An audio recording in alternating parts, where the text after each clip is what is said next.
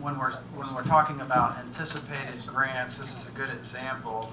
There were grants 2 through 9, so 7 grants over the course of that period that reimbursed for the initial financing of that. So why there's a balance right now is through the time the airport decided there were some other capital investments, the fuel farm and some other things that they went ahead and used some of those funds to pay for some of those improvements. So this is a good example of they received 90% of the $1.6 million back to the community to pay off that debt. And that balance there, they just chose to reinvest it into some other capital projects. That's correct. And I don't know the exact number of years it was scheduled for, but it was under the advice of John Julian that we do this. And at a point in time when we got low enough, we refinanced it and moved out for a couple more years, as we just did this last December. And we plan on rolling it into a new loan. But we have every intention of paying it off if whatever happens.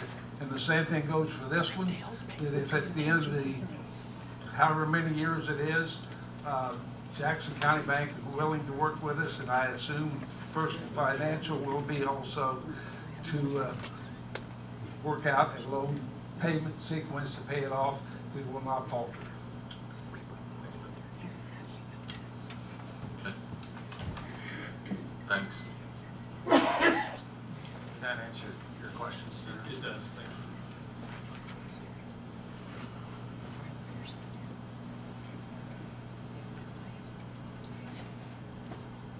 Okay, any other comments from the council? I'll speak. I have a few prepared remarks. Before I do give my remarks, I've written down some things as people have talked this evening. And thank you for your opinion. Thank you for getting involved in the city. I would love to see this kind of a representation of the community at every decision we make, whether it's chickens or airports. But I can tell you that this councilman has never received a dime from anyone. I ran for 3 elections. I funded every election. I took no dime from anyone. And if anyone wanted to have coffee with me, I paid for my own coffee. That's how serious I take this position. I've never had my back scratched. I've never had favors. And quite frankly, I am offended by that remark. There's a couple things in life that I take very seriously. That's my family and my salvation. Don't ever talk about my family, and I guard my salvation. And for those of you that use scripture, those of you that said we're going to hell, I think Jamie said it, don't judge, you're going to be judged too. And I can guarantee you that my salvation is very solid. And I was offended by that, and I wanted to make that clear. This decision alone is the single most difficult decision, the most delicate issue that I've had to consider in my 3 terms on council. I'm going to be drop dead honest with you folks. Early in my first term, I took the position of being against the airport expansion. I set up a special email, and I'm not sure how it was worded in the on the video that Mr. Hammond has, but this is exactly what it was meant to mean. This is what happened. I set up a special email account that was specifically for response to those opposing and or supporting the airport expansion. Of the emails I received, 70 to 80% of those emails was to oppose the airport. I received probably about 20 to 25, maybe 30 emails. A lot of these emails was from family members And so they're okay. I'm going on. In bad judgment, I prematurely joined the opposition because I felt it was what the majority of the people wanted. My thought was that I was elected to represent the people, and I would be their voice.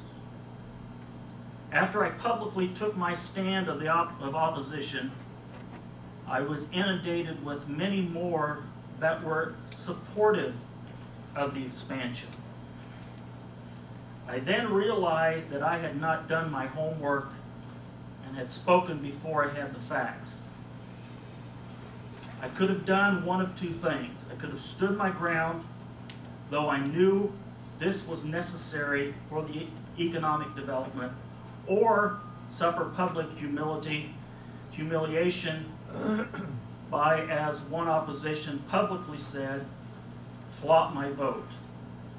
I take pride in the fact that I had the integrity to admit my ignorance and stand and change my position.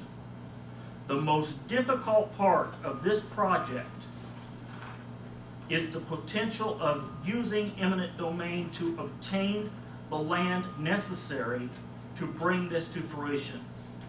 I sympathize with landowners. I truly do. Many of you I consider my friends. Some of you I attend church with. Please understand my position of doing what I feel is best for the majority of the people of the city of Greensburg. I've been reminded of similar pain that was felt when Interstate 74 was constructed and when State Road 3, State Road 46 bypass was constructed. Had these projects not been done, I don't believe we would be sitting here this evening as one of the top 2 or 3 counties in the state with the lowest unemployment. There's no correlation. It is my opinion that this airport project must move forward to accommodate the growth of industry in our community. Most have put their support, and some have written letters of support and desire, and I'm talking about the industries, to have the extended runway for the success of their business or industry. I don't know that I'm at liberty to say who those were, but I did ask about Honda. We do have a letter from Honda saying they need the expansion of the airport. Then let them pay for it. They got more money than we got. That's not what the letter said either. I guess my comments would pretty much echo a lot of what everything Darryl said. So, I mean, I feel for the landowners, I do. But I also look at what's best for our community, and that's what we're here to represent and what we're here to do. Right? I want to make sure that there's jobs in our community for my kids. I've got 2 kids in college, and I want to make sure when they come back, they've got a place to come back to. I'd like to see them here, right? I'd like to make sure my grandkids have places, a place to work here, right? And that's not going to happen if we don't look forward and look at progress. Those things won't happen. I think this is unfortunate. But I think this is absolutely the right thing to do, and we have to move forward and do these things.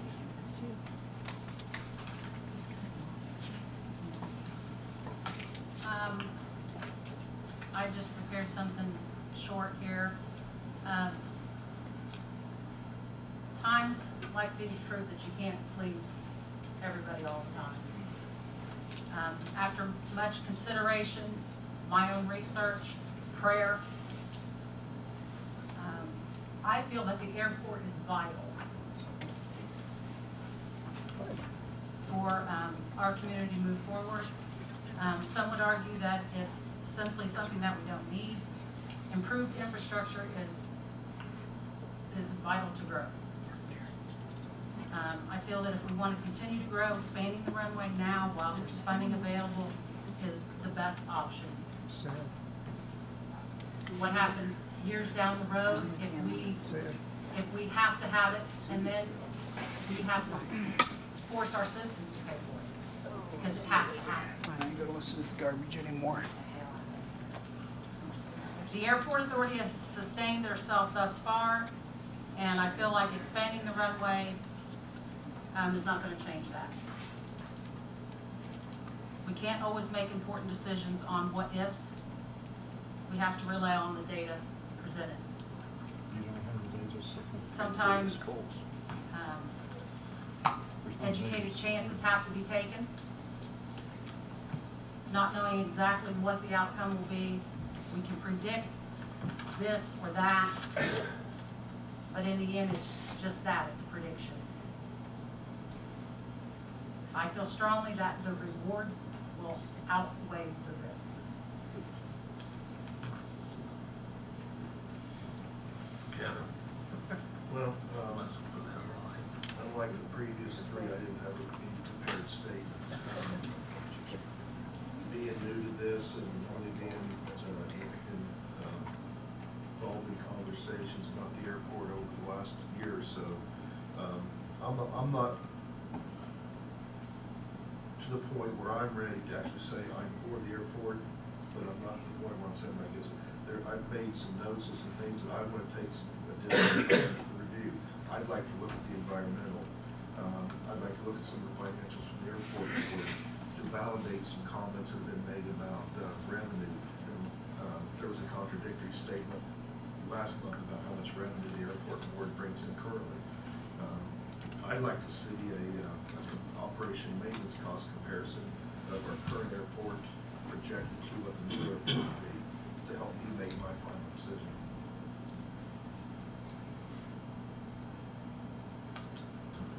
Well, I would agree. I think this is probably the most difficult issue we've wrestled with in this council, and anybody that knows me know I tend to be very analytical and deliberative in how I approach issues. I even was reading different studies around the country about the impact of local airports on their community, and unfortunately, there just aren't very many that it's not really an issue that's been studied very exhaustively. You know, things that that I would know for certain before passing the ordinance is some of the questions I had asked earlier about the finances.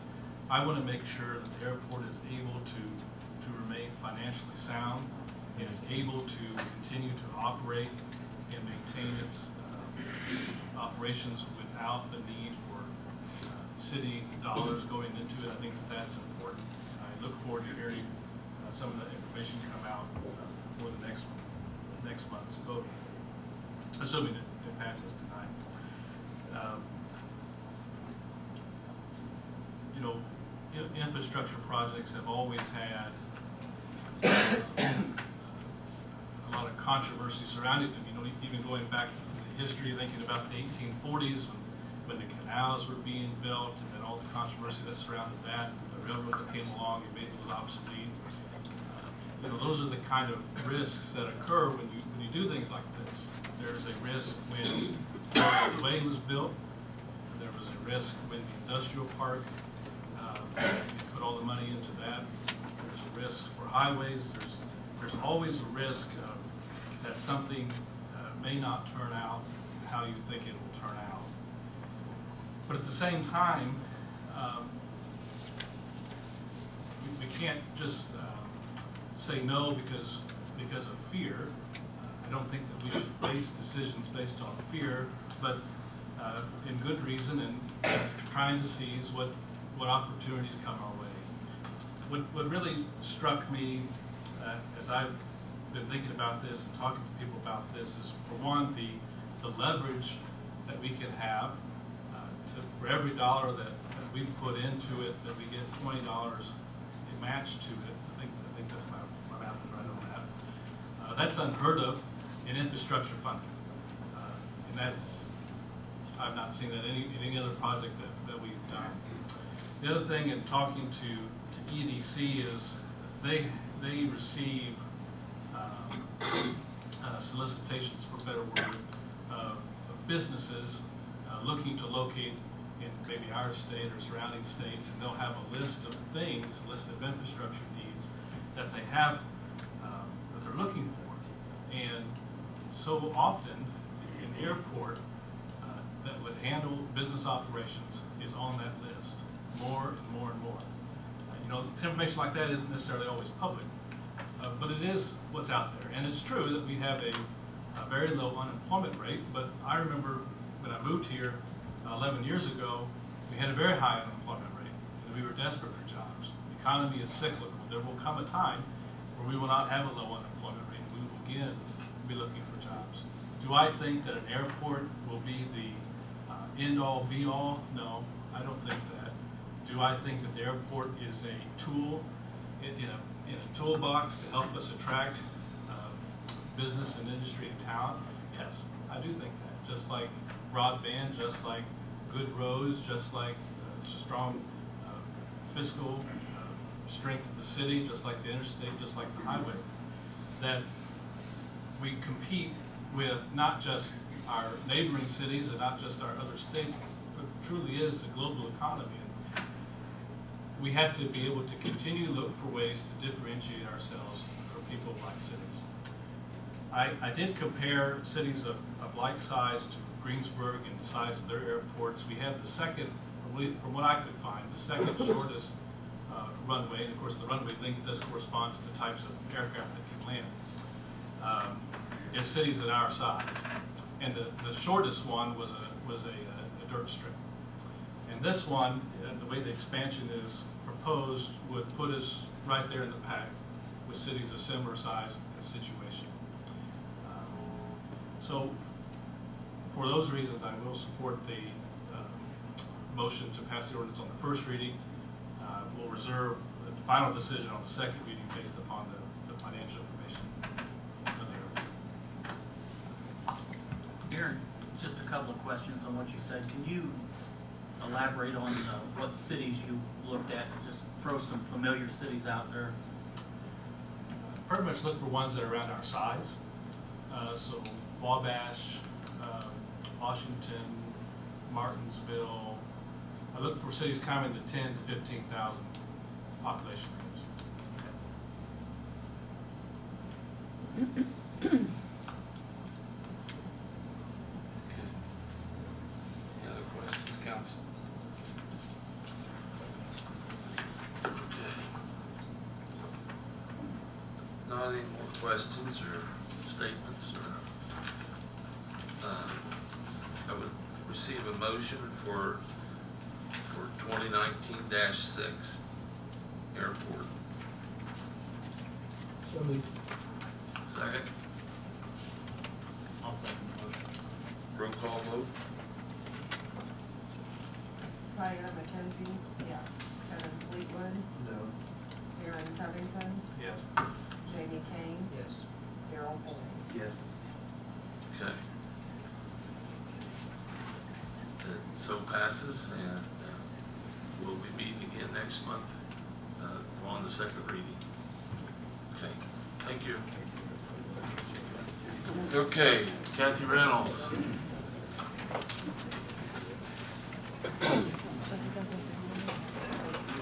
The final reading of the ordinance 2019-2, Cain County Memorial Hospital annexation.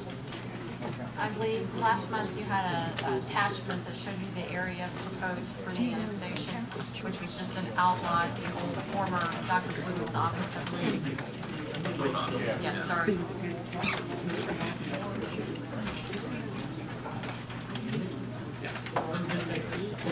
Just take 5.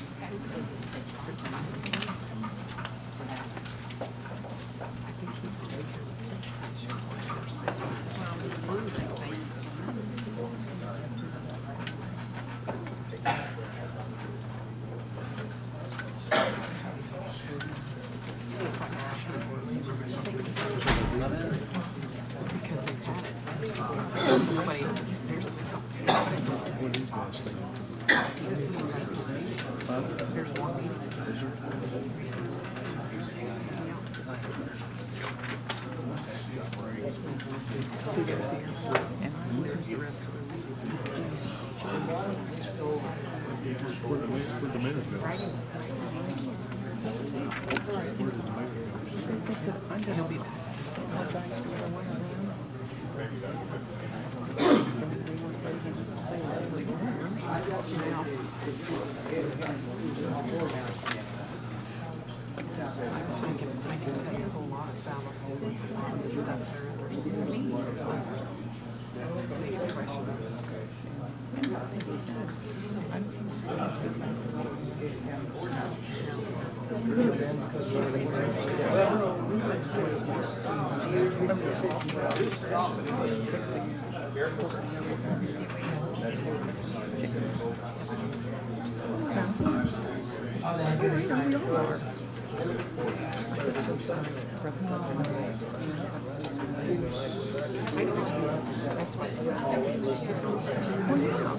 Because I know they're here.